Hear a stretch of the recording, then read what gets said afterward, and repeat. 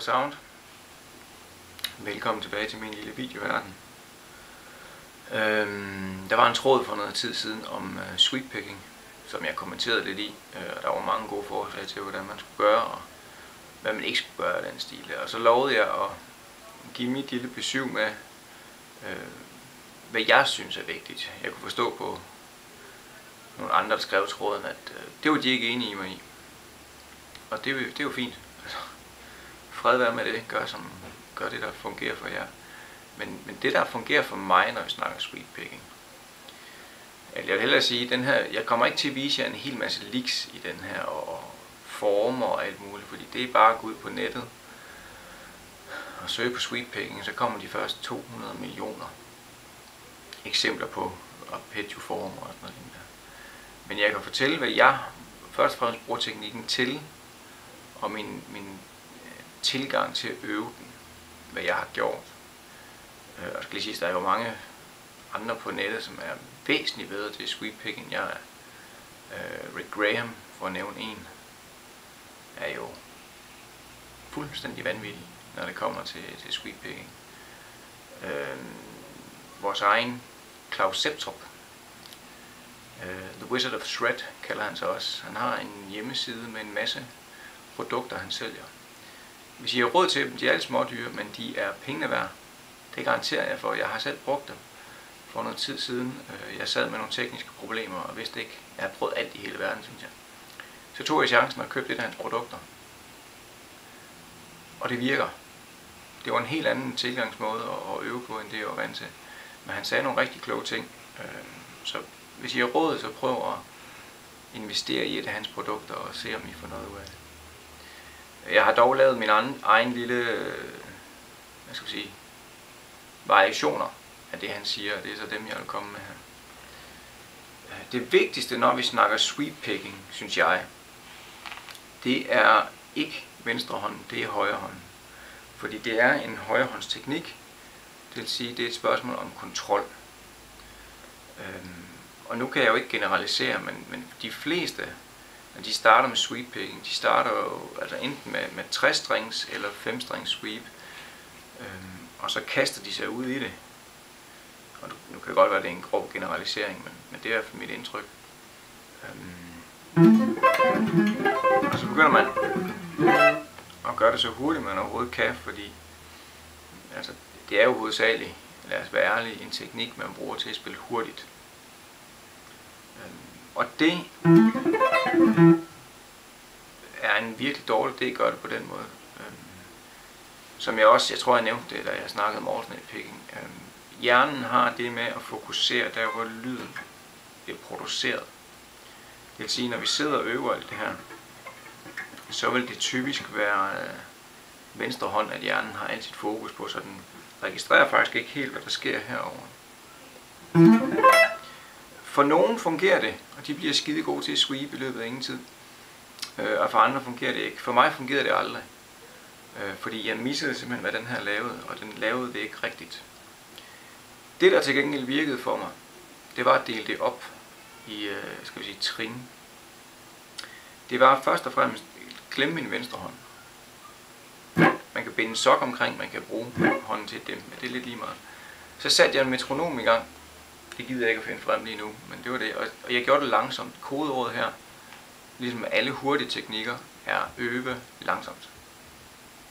For vi skal have vores hjerne til at fokusere på og lære, hvad det er, vi vil have den til. Og så satte jeg mig simpelthen til på 2 strenge og kørte ned, op, op, ned. Ned, op, op, ned.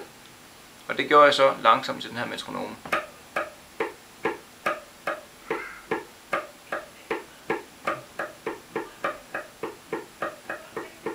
Det vigtigste her, det er, at man ikke presser sig selv til et eller andet, man ikke kan. Og fokusere på, ikke på hastigheden, men fokusere på, at det skal gøres rigtigt. Og så kommer hastigheden af sig selv, og jeg ved godt, det er en kliché, og I har hørt det mange gange, men det er rigtigt.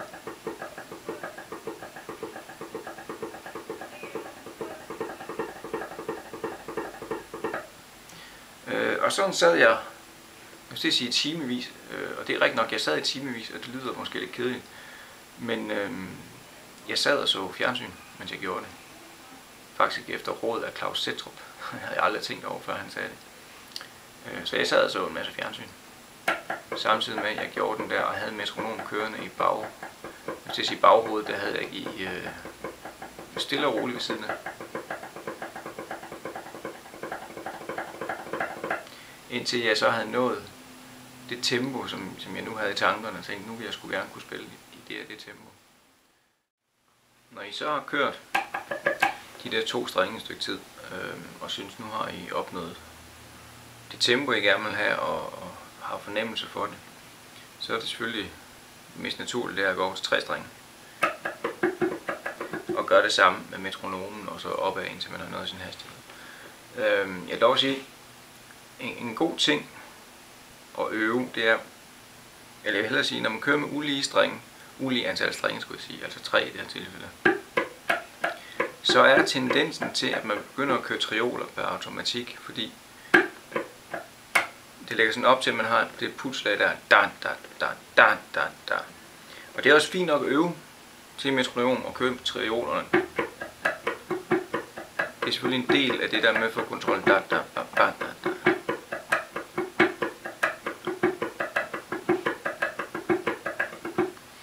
Men det er faktisk mere givetigt, synes jeg, for ens egen rytmefornemmelse. Og stadigvæk køre selvfølgelig 3 strenge, men køre det som lige underdeling. Altså. Det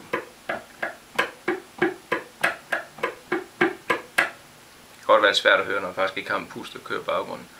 1, 2, 3, 4,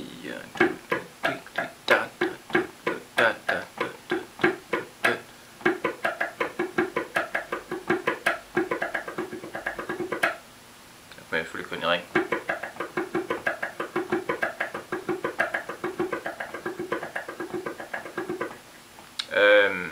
Bare så man igen får kontrollen af hele tiden, og jeg selv kan lægge, hvilke type underdelinger man vil have. Når vi så har opnået og kan spille på de strenge, vi gerne vil, de strengesæt, altså hvad er det, 3, 4, 5, 6. På et tidspunkt skal vi selvfølgelig have involveret venstrehånden, fordi det er jo, som sagt, ja, der toneren kommer fra. Det giver bare den sikkerhed, når man har øvet sin højre hånd, at hvis der er et eller andet, man ikke kan spille, så kan man være rimelig sikker på, at det, der går galt, det er ikke plekteren. Det vil sige, det er ikke selve sweepet, fordi det har man jo øvet separat. Så er det mere fingersætningen herover. Og det er meget nemt at fikse i gåseøjne. Det er noget, der tager tid, det er noget, der kræver repetitioner. Men det er også det der kodeord, det kræver ikke andet end repetitioner. Korrekte repetitioner af det lig, man nu vil spille. Og der behøver man ikke engang at øve med sin højre hånd. Igen, man kan binde en sok over, man kan dæmpe den, eller hvad man gør. Men hvis nu siger, at jeg gerne vil lave et 2-strings sweep.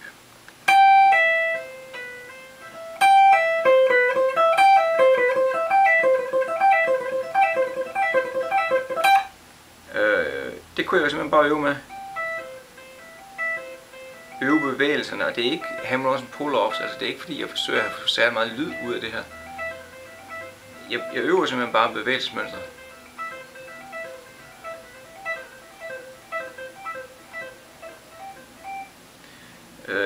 Og når jeg så har en god fornemmelse af det, så starter jeg langsomt.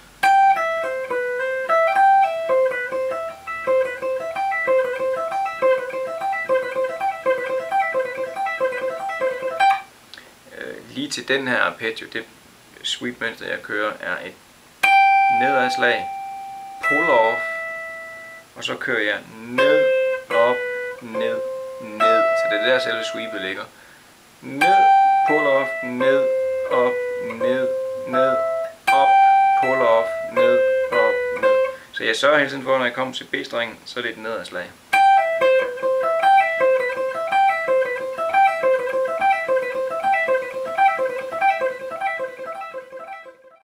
En anden god 2-strings sweep, som jeg bruger forholdsvis meget, det er faktisk den, jeg starter med her i højre hånd. Altså ned, op, op, ned. Og det er samme pitch som før. I det her tilfælde bruger jeg en C-dur. Men det er den der standard åbne D, jeg så flytter rundt. Men så kører jeg ned, op, op, og så kører den bare i ring.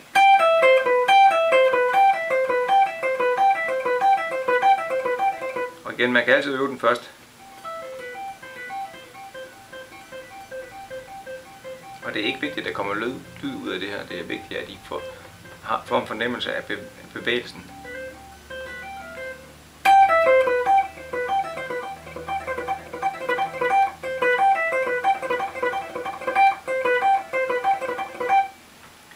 Eller selvfølgelig i starten.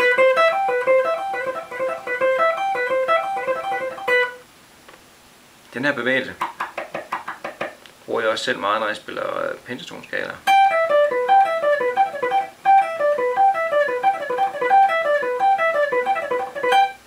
Så igen, samme bevægelse i højre hånd, det er simpelthen bare et spørgsmål om, hvilken fingersætning vi bruger.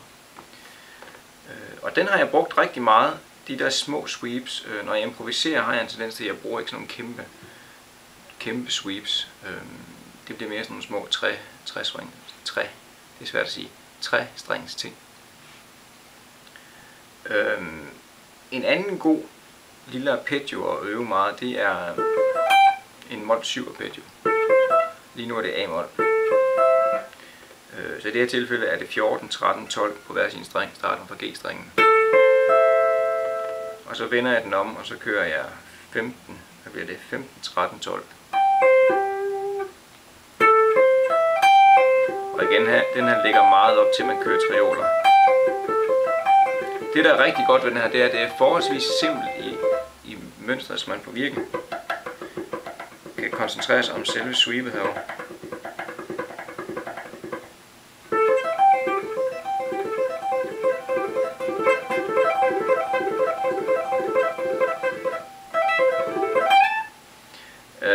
Og igen også prøve at køre den som lige underdelinger.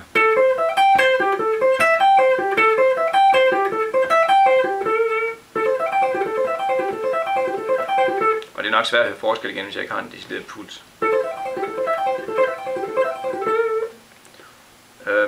Variationen til den her, der ligger lidt mere op til lige underdelinger, det er faktisk bare at køre sammen nedad. Så det er 14, 13, 12.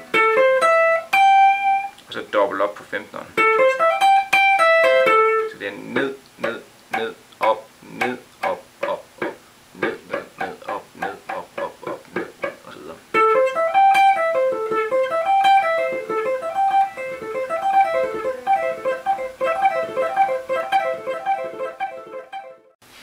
Så for lige hurtigt opsummere. Og igen, det her det er det, der har fungeret for mig. Det fungerer for langt de fleste, men der kan selvfølgelig være undtagelser. Højre hånden. Kontrol med højre hånden. Start stille og roligt med at få en fornemmelse for at kan køre de forskellige underdelinger bare i højre hånden. Om det så er på 2, 3, 4, 6 strenge, det er ikke så nøje. Jeg synes faktisk at det er sværest på 2 strenge, men det er bare mig. Og så kobler jeres venstre hånd på bagefter med de sweep-mønstre, I nu har lyst til at spille. Og så tænk, det er repetitioner, gentagelser af den arpeggio, I nu vil spille, der gør forskellen. Lad være med at presse jer selv, lad være med at det gælder stort set al teknik også, men specielt med sweep picking, synes jeg selv. Hvis man presser sig selv, så begynder man at sjuske og lave en masse fejl. Så stille og roligt. Kør arpeggioen langsomt, og så en gang imellem, så tjekker man lige, hvor hurtigt jeg er blevet. Og så tilbage kører arpeggioen langsomt, og så tjekker man, hvor hurtigt man er blevet. Indtil man kan spille det, man har lyst til. Så det var alt, hvad jeg havde at sige om emnet i den her omgang.